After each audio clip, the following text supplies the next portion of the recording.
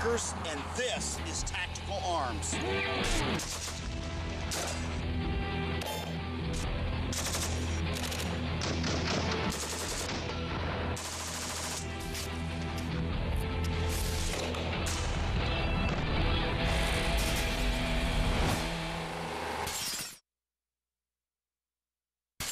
If you want to learn about Soviet military small arms, you've come to the right place. I'm Larry Vickers, this is Tactical Arms, and the subject for this episode is the AK-74 and the SVD, two Cold War classics that you see nearly every day on the news around the world. To really understand where these guns have come from, you got to go back to the beginning and look at the predecessor. And to really appreciate what these guns are all about, you need to look at East versus West on both guns and look at their U.S. equivalents. Check it out.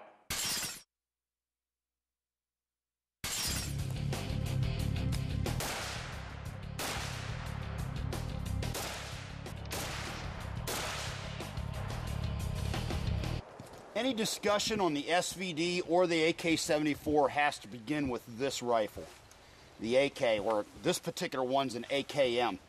Mikhail Kalashnikov used his experiences in World War II, his exposure to the German Sturmgewehr, and design features of the M1 Garand and came up with this battlefield classic. It's been made in the millions and it's still in widespread service today. It's also the benchmark for battlefield ruggedness and reliability. However, unbeknownst to us at the time, the Russians were closely watching the American M16 and 5.56 caliber ammunition, and that weapon and that ammunition would have a major impact on small arms of the future for the Soviet Union.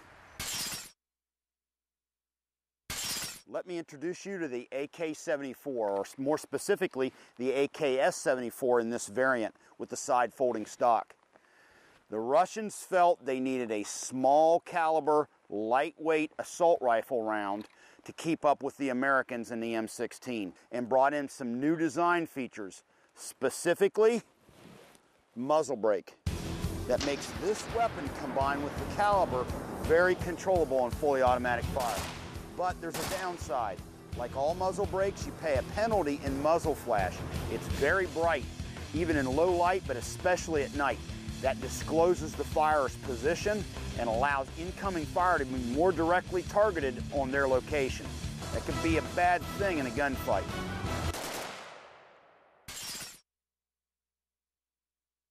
While the Soviets took a hard look at the American M16 and the 223 Remington or 5.56 NATO caliber, a trend started on this side of the pond that would have repercussions felt even to this day.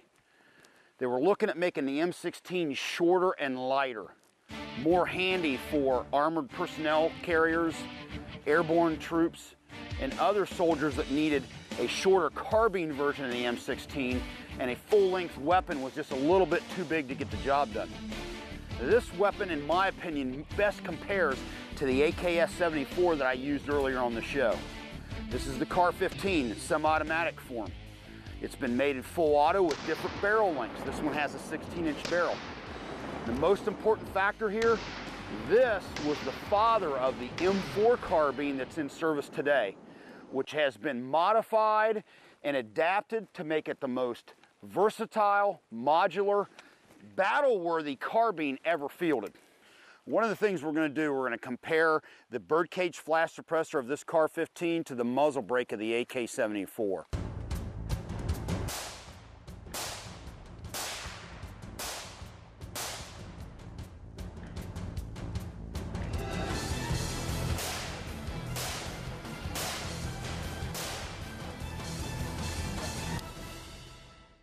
Okay, so if I had to choose between the Kar-15 and the AK-74, this would be my choice.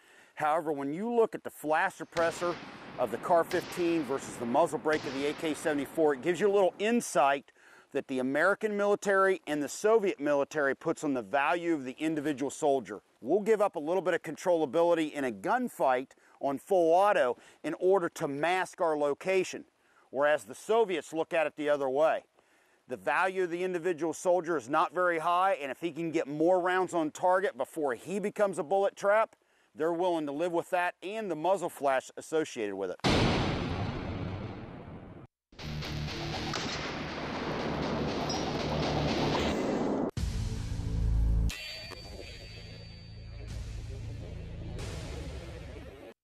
Okay, when you're talking AK-74 SVD, there's some similarities, there's some big differences. This is a sniper rifle or a designated marksman's rifle, chambered in 7.62 by 54R. This is a 5.45 by 39 assault rifle, the first Soviet micro caliber. Operating mechanisms are basically the same. Big difference, gas system. Let me show you.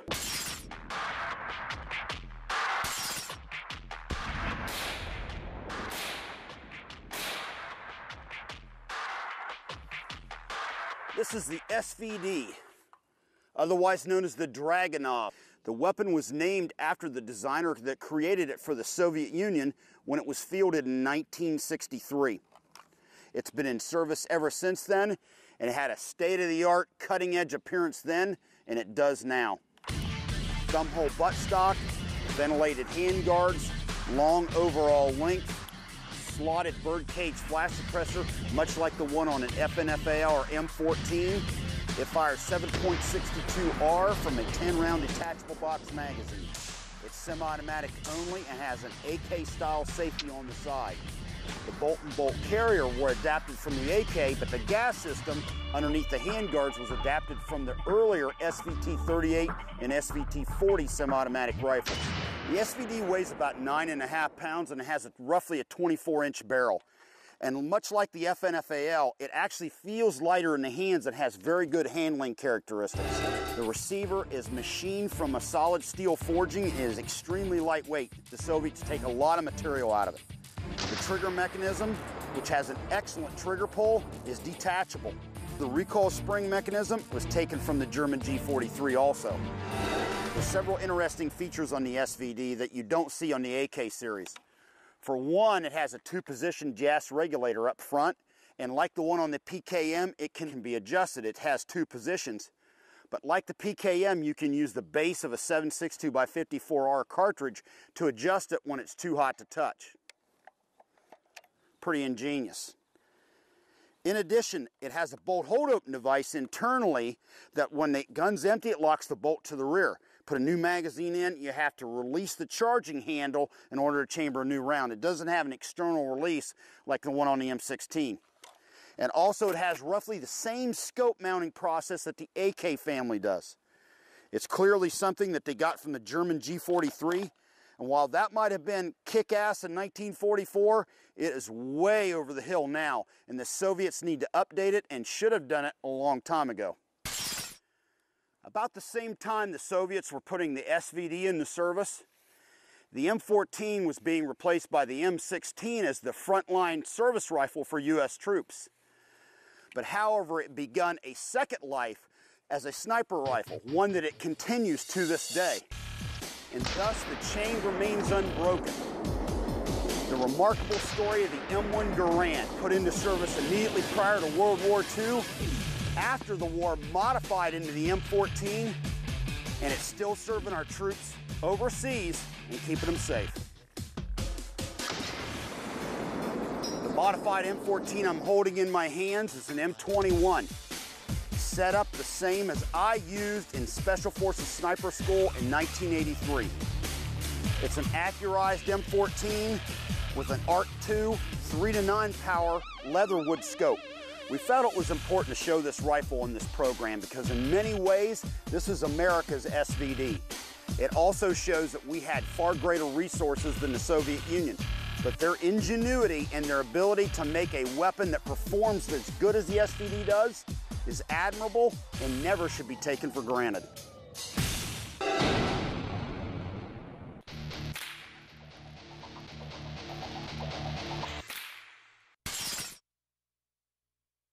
Now it's time for our unscientific tactical arms ballistic test. This time it's the 5.45 poison bullet out of an AK-74 in East German trim. We're going to compare it to a 62 grain M855 projectile that we fired earlier in the same permagel ballistic gel.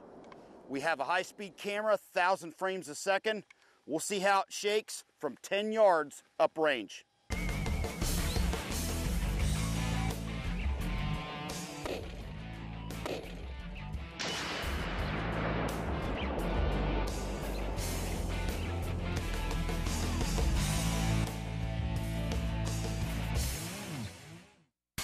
Okay, here we have our 5.45 by 39 poison bullet, 52 grain projectile as fired by the AK-74.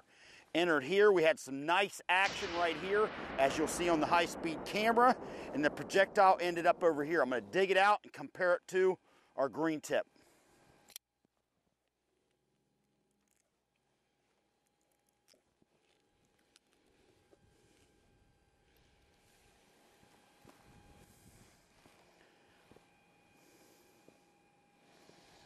Interesting.